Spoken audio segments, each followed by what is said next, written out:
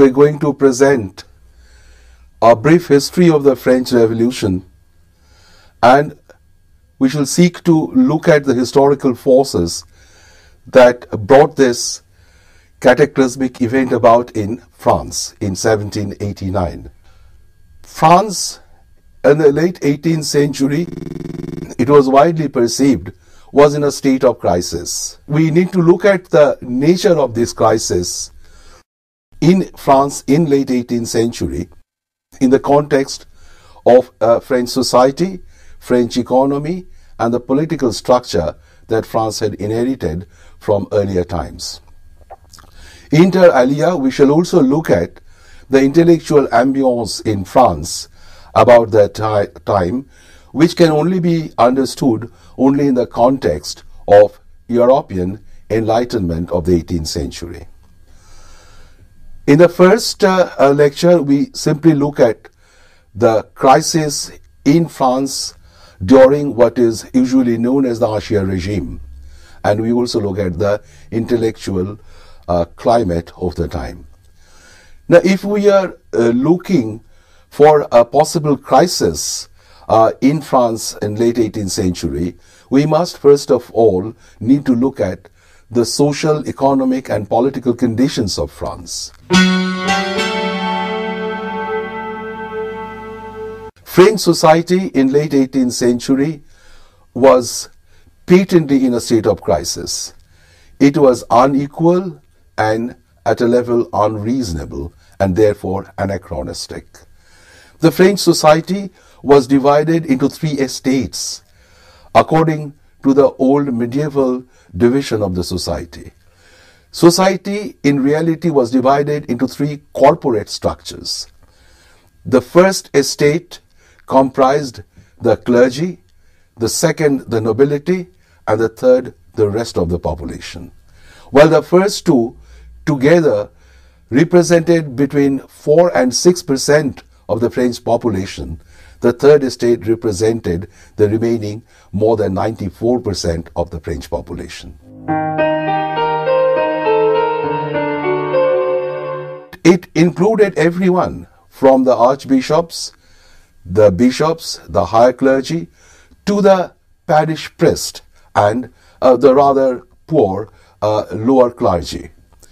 Now, we must understand that clergy was not a homogeneous class. It was not a social class. It was not a homogeneous group either. The upper clergy came from the aristocracy, while the lower clergy in their social origin were members of the third estate. So there was a big difference even within the clergy, though they represented one estate. The church was one of the biggest landowners in France. Church owned about 1/3 of the land. The total income of the clergy, it has been estimated, was about 130 million livres. Some of the upper clergy were very rich. The Bishop of Strasbourg, for example, had an income of 400,000 livres. All the archbishops, 139 of them, came from the ranks of the aristocracy. Therefore, while the upper clergy had all the influence, as France was a Catholic country, social influence, political influence, virtual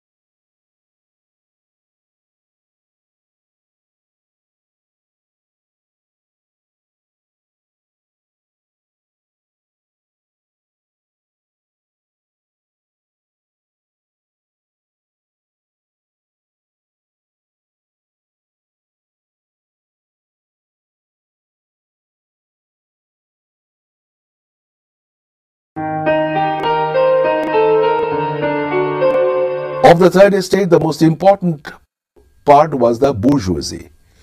The bourgeoisie were people associated with the world of commerce and industry and finance. They were associated with the new kind of mode of production which had been characterizing the economies of Europe since the late medieval period, namely the capitalist mode of production. They were the captains of industry. Whatever industry had come, they engaged in commerce. They held high offices, and originally the term bourgeoisie is derived from bourg or bourg. You will notice that many towns and cities in Europe end with the suffix of bourg, Strasbourg, for example, or Hamburg, or Edinburgh, which ends with a burg, B-U-R-G-H. So the bourgeoisie, by definition, was a town dweller, and therefore they were associated with the kind of economic activities that one would associate with the urban areas within the urban mode of production. Now the bourgeoisie also, as Lefebvre has shown, was not a homogeneous social class. There were differences amongst them, from the richest to relatively poor. Now we have the administrative bourgeoisie, those who occupied the higher offices.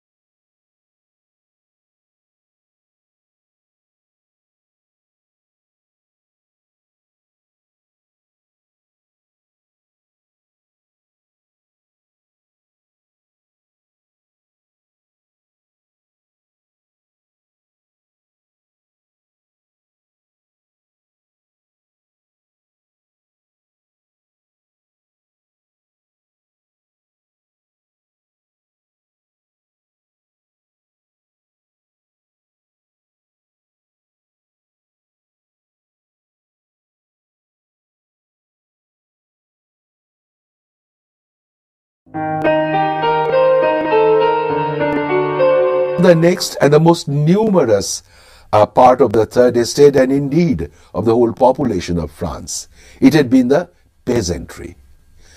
The peasants constituted, it has been estimated, about 67% of the population, whereas they owned only about 33% of the land. Now, overall, it cannot be argued that the condition of the peasants in France had been very bad. Compared to their brethren in Eastern Europe, the French peasantry was better off in a sense that feudalism had declined in France pretty early on. But the peasants were also divided There were big peasants, those who had substantial amount of land. They were known as the gros fermiers. But there were also other small peasants and peasants without any land. There were the agricultural laborer as well, or the sharecroppers.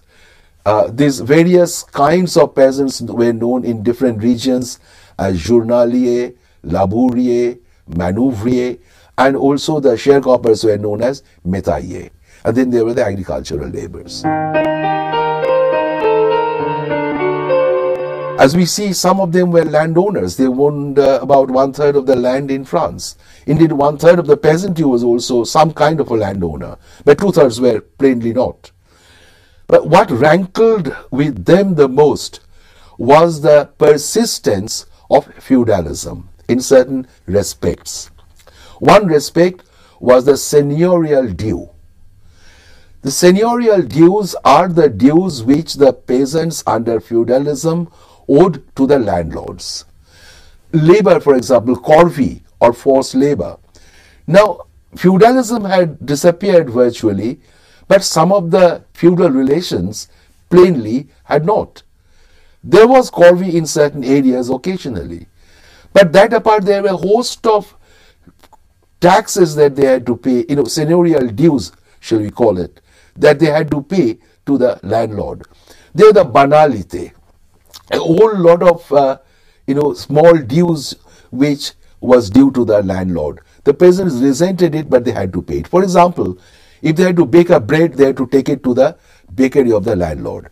If they wanted to press their grape, they had to use the wine press of the landlord and pay more, while they would have paid less for this facility elsewhere.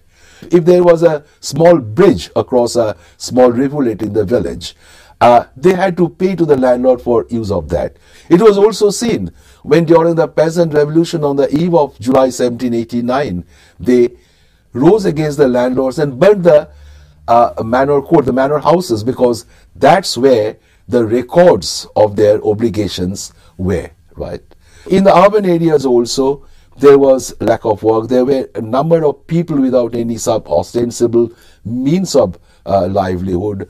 There were vagabonds. And indeed, right through the 18th century, particularly towards the end, from the 1760s onwards, one notices on the part of the government an anxiety about these vagabonds, about the poor, about people who wandered from one region to the other, and there had been legislation to control them, to control what they called vagabondage. Now, it is in this way these people were also quite plainly aggrieved. So the social condition was such that the popular saying was that the clergy prayed, the nobility played, and the people paid. Their only obligation was to pay the taxes, but they were not privy to any of the privileges which were reserved for the upper to estate.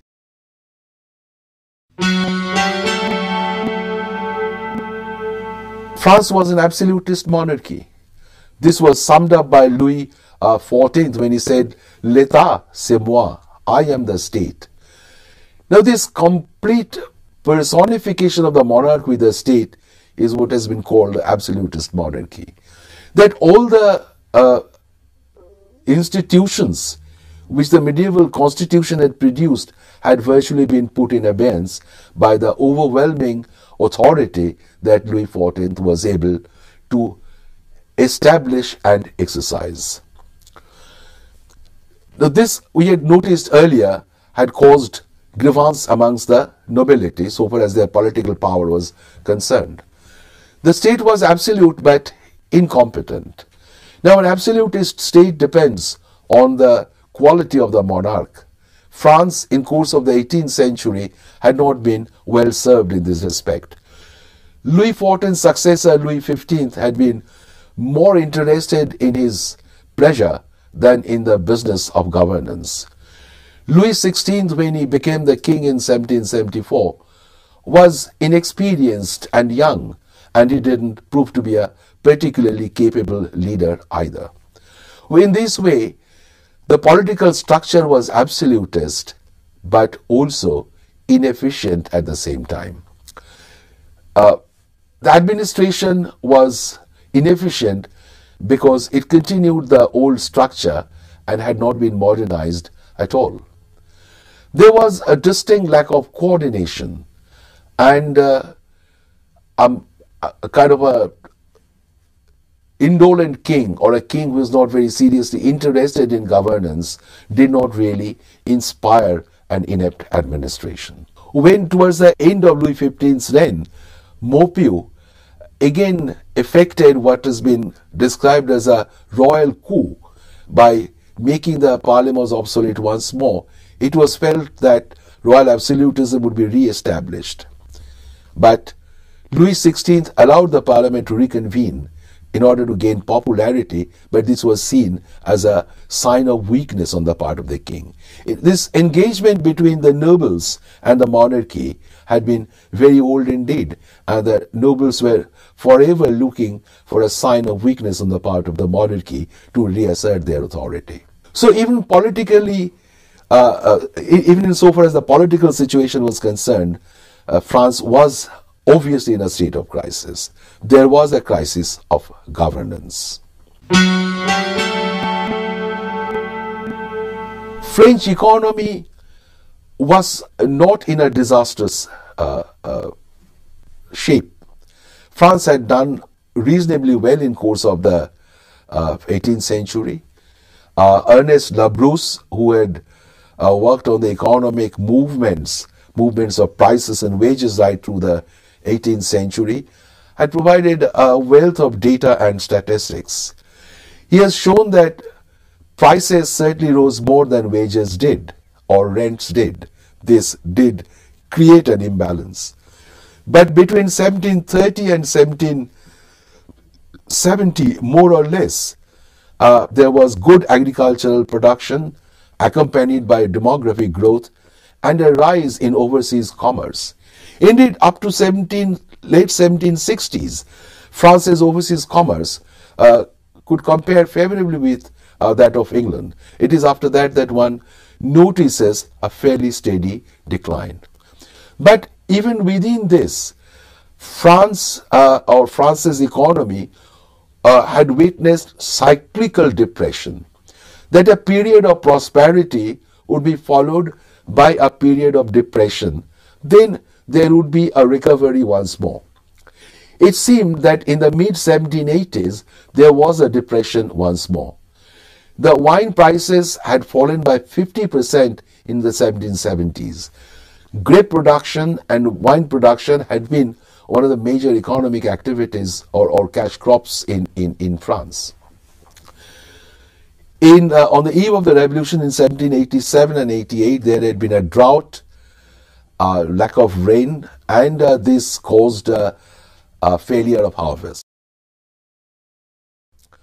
But what was more significant was the fiscal crisis.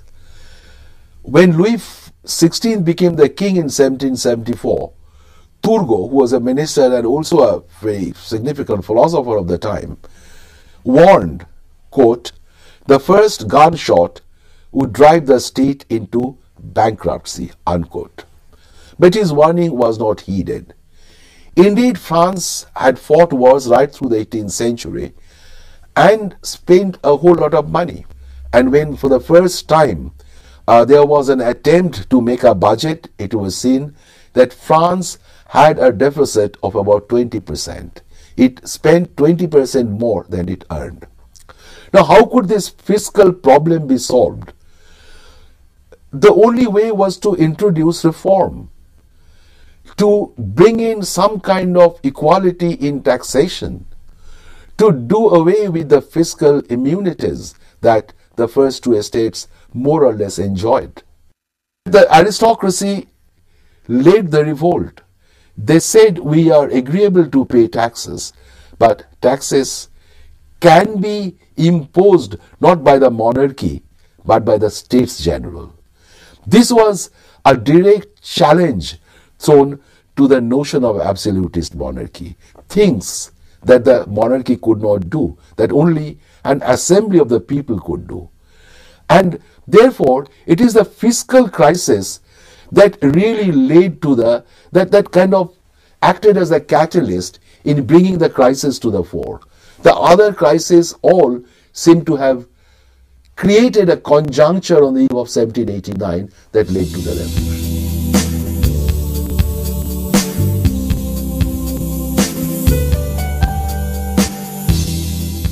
In European history, the 18th century is the era of enlightenment.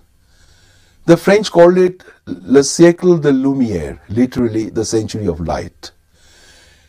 Now, the Enlightenment was to inspire a daring to know, to reform, to change. The Enlightenment tried to understand the existing world in its own terms. Usually the century of enlightenment is taken from 1689 when Montesquieu was born to 1789 when Holbach died. Montesquieu, who was a great admirer of the English constitution and English traditions, who had virtually introduced comparative sociology. There was Voltaire, whose satire particularly targeted the church. His anti-clericalism was very influential indeed in late 18th century. And it was to have a direct impact on the course of the revolution. It has been said that Voltaire harnessed the horse of reason and Rousseau unchained the tiger of emotion. He was in favor of toleration and he was against social injustice. Rousseau is an amazing genius, a lonely man, a very honest man. He was probably the greatest of the philosophers of the time and certainly had the most direct impact on the revolution. In his social contract, Rousseau talked of a contract which was a product of what we call general will, not the will of the majority. Volonté générale and volonté de tous. It is Rousseau who had put forward the doctrine of popular sovereignty. The sovereignty lies, after all, with the people, though it probably would be expressed through the elected legislators. They are the encyclopedists, Denis Diderot and D'Alembert. They had produced 35 volumes. Now, the entire encyclopedia was not just about collecting information, but also to inculcate a new attitude. You collect information to know better, and to know better, to question better, and then also perhaps to act. Then we have Helvetius or Holbach, who dealt with psychology. Helvetius felt that people wanted change in quest of happiness, and happiness is the main searched for object of change. Holbach tried to give a materialistic explanation of the universe. In this way, the philosophers had prepared the soil, as it were, where the lack of reason in the existing structure was being made bare. The bourgeoisie, the educated, the literate who had imbibed enlightenment, who had read these ideas, new ideas, very readily greeted them, used them to enrich their understanding, their judgment, and then to act on such judgment, on such understanding. Now, a question can certainly be asked. To what extent can we say that it affected the uneducated people as well? There was contact, there was dissemination in the coffee houses, in the salons, in the pubs, in the political clubs which had mushroomed on the eve of the revolution. There was contact between the literate and the uneducated. And in this way, ideas, perhaps in a vulgarized fashion, in a cruder fashion, got transmitted. There was another aspect to which Robert Dunton had drawn our attention, is the role of the print culture. Now, there was a high enlightenment, but Dunton talks of also the low life of literature of the libellists, the pamphleteers. Now, they wrote, on many things, and some of them were downright pornographic in their content. But It is a curious phrase that Danton uses, a philosophic pornography. The book lists of the time show that the works of the philosophers and the work of the libellists were put together in the list of the publishers and the booksellers for sale. So what the philosophers did was to subvert the old structure in the minds of the French people long before the structures were actually brought down. What the libellists did was, to quote Danton, desacralized and demystified monarchy, unquote.